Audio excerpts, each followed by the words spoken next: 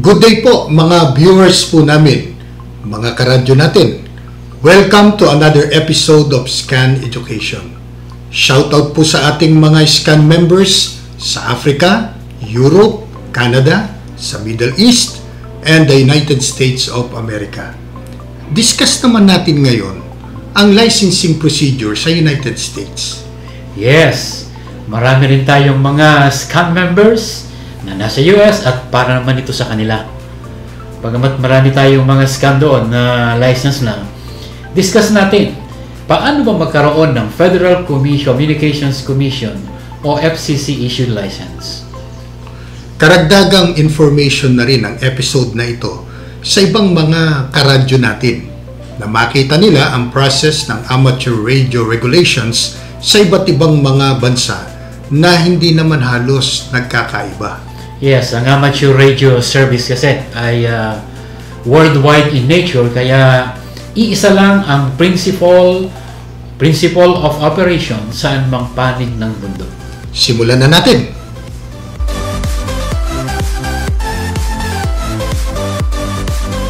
Our dear viewers, this is common to all countries of the world.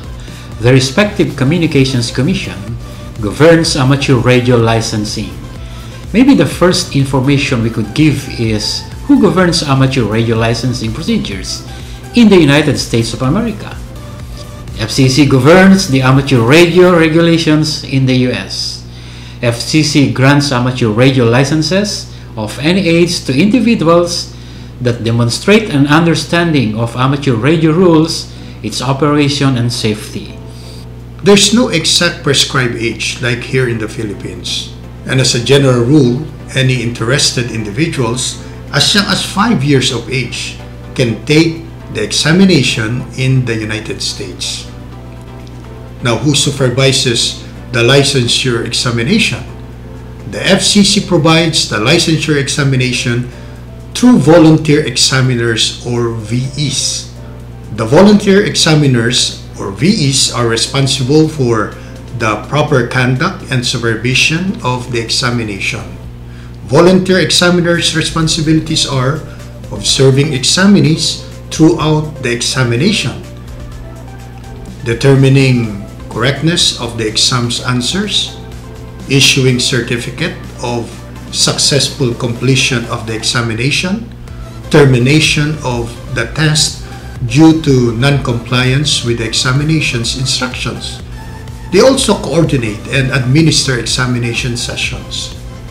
So our dear viewers, should you want to apply for an examination, look for these volunteers who can guide you on how to take the FCC Amateur Radio Licensure examination.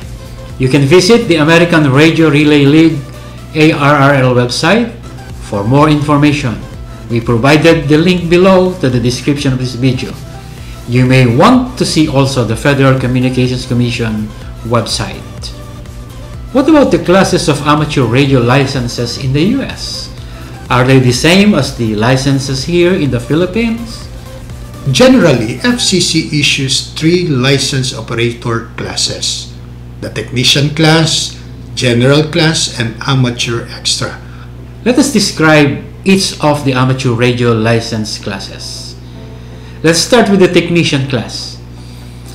The technician class amateur radio license is an entry-level license. It is awarded after applicants complete a 35-question multiple-choice written examination. The license grants full operating privileges on all amateur bands above 30 MHz and limited rights in portions of the high-frequency band. What about the general class? The general class is the middle level.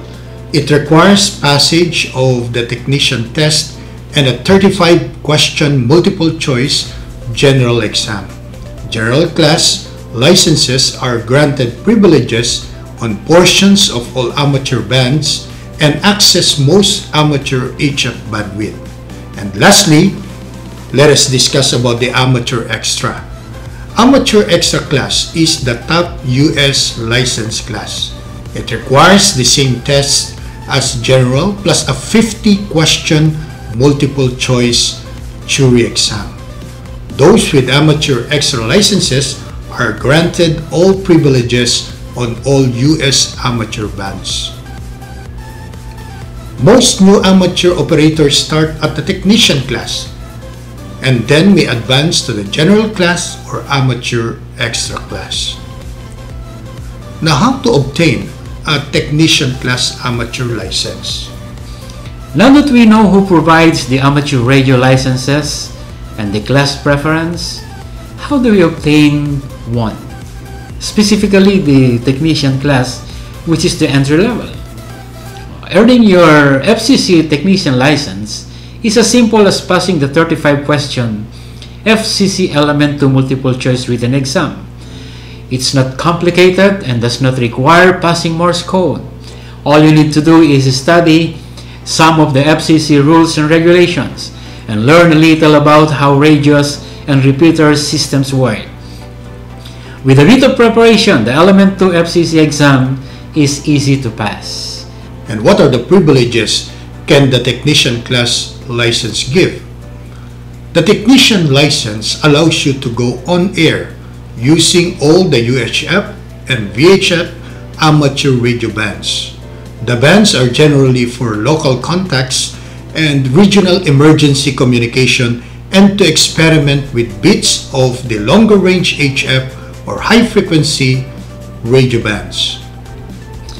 How can you proceed with an amateur radio examination? The best way to apply for an amateur radio examination is by following the ARRL and FCC websites' suggested routes. As mentioned on these websites, the requirements are a valid US mailing address, a valid tax identification number or FCC registration number. A request for an examination by contacting a volunteer examiner team is also needed.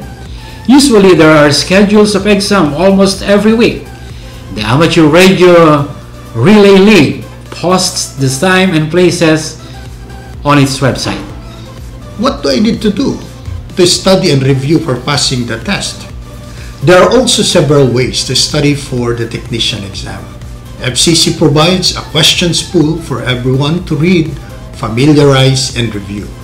PDF copies of this questions pool are available online.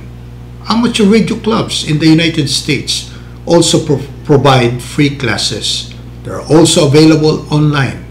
You can further take the sample tests online and learn if your answers were correct and if not, the correct ones. By practicing online tests, you will eventually know the answers to all questions in the FCC exam question pool, and you can pass the licensure examination. Dear viewers, we have given you the basics of passing the FCC licensure examination for the entry-level amateur radio license. For more information, we suggest you visit the important links provided in the video's description below. Good luck. Good day and God bless.